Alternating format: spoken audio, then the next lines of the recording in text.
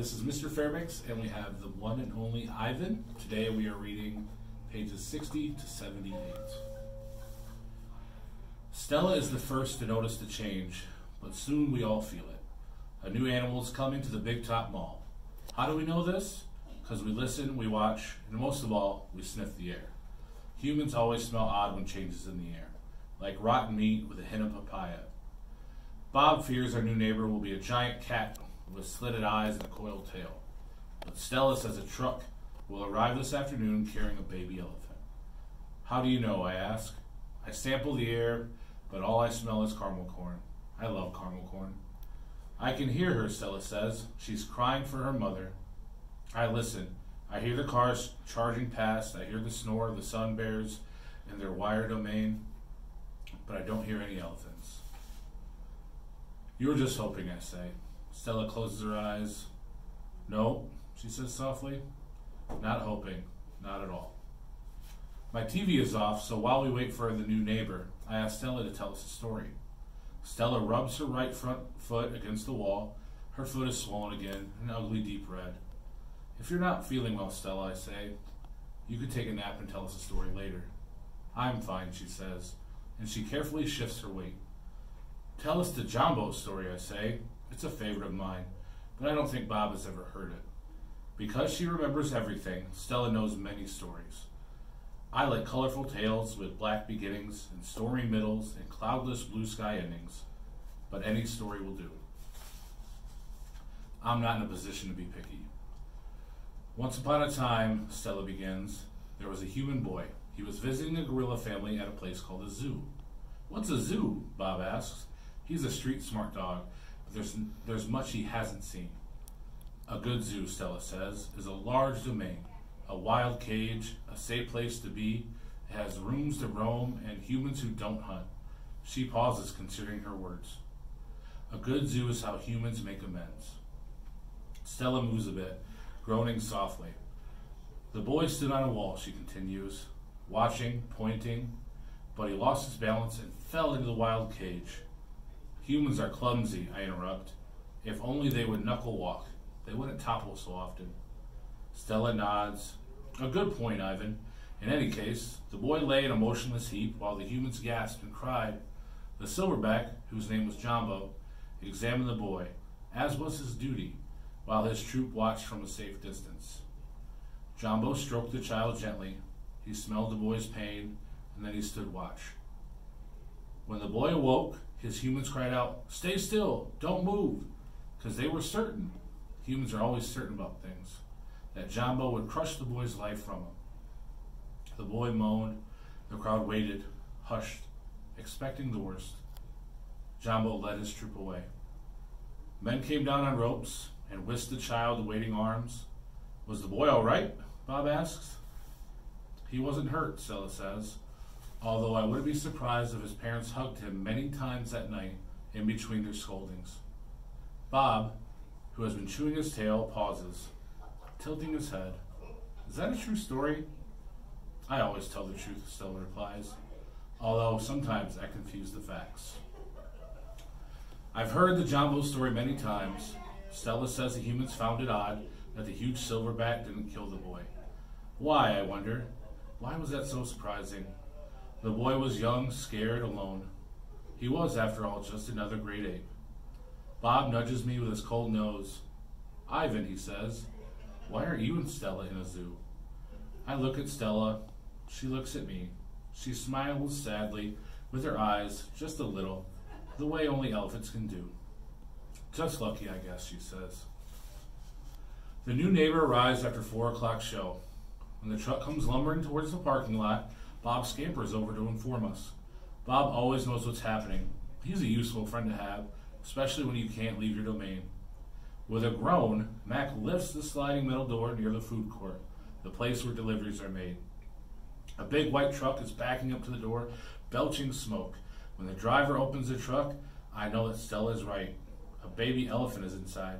I see her trunk poking out from the blackness. I'm glad for Stella. When I glance at her, I see she is not glad at all. Stand back, everyone, Mac yells. We've got a new arrival. This is Ruby, folks. 600 pounds of fun to save our sorry butts. This gal is going to sell us some tickets. Mac and the two men climb into the black cave of the truck. We hear noise, scuffling, a word Mac uses when he's angry. Ruby makes a sound too, like one of the little trumpets they sell at the gift store. Move, Mac says, but still there is no Ruby. Move, he says again. We haven't got all day.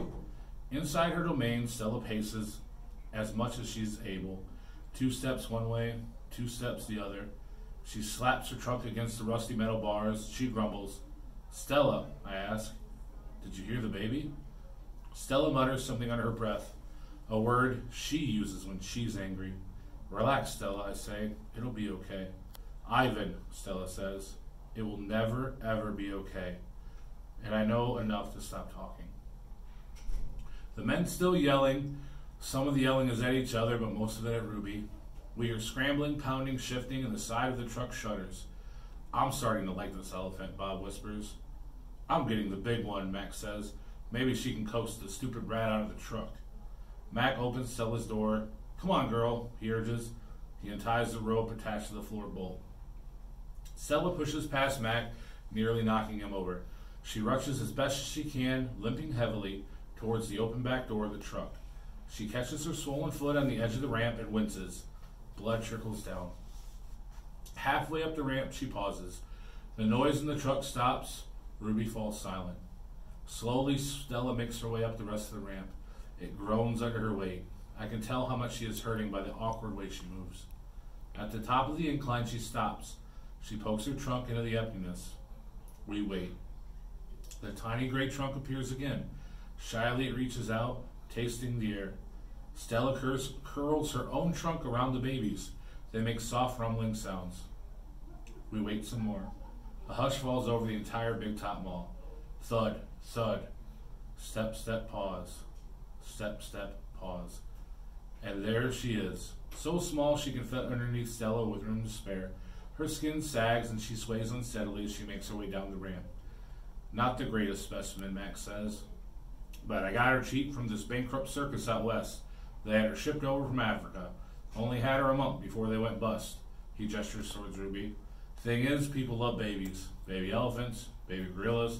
Heck, give me a baby alligator and I can make a killing. Stella ushers Ruby towards her domain. Mac and the two men follow. At Stella's door, Ruby hesitates.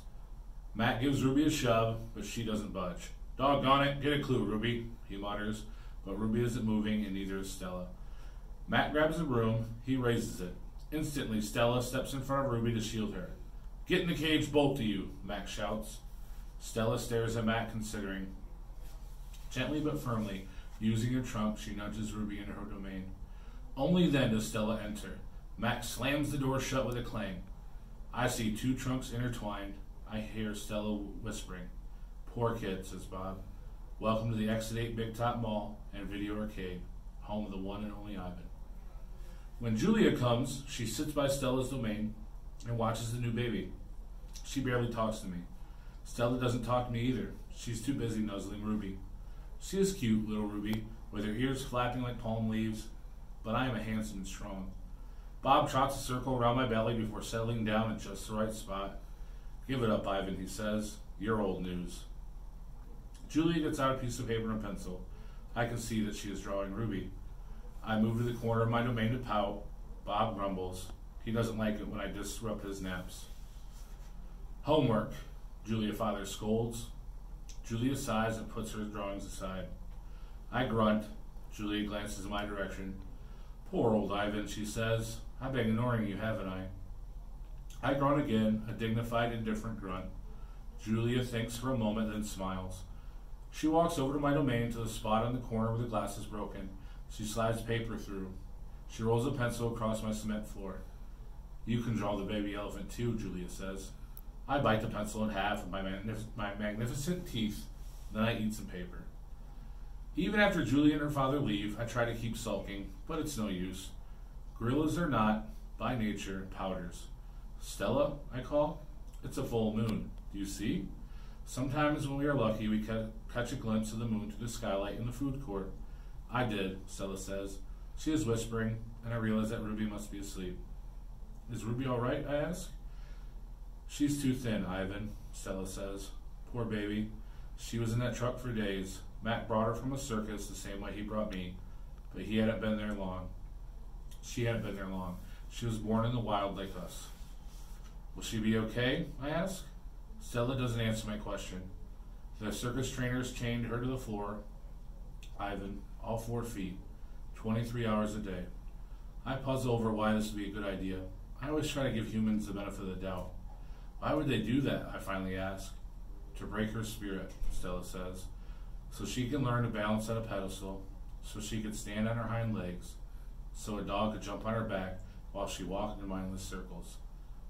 I hear her tired voice, and I think of all the tricks Stella has learned. Stay tuned for more The One and Only Ivan.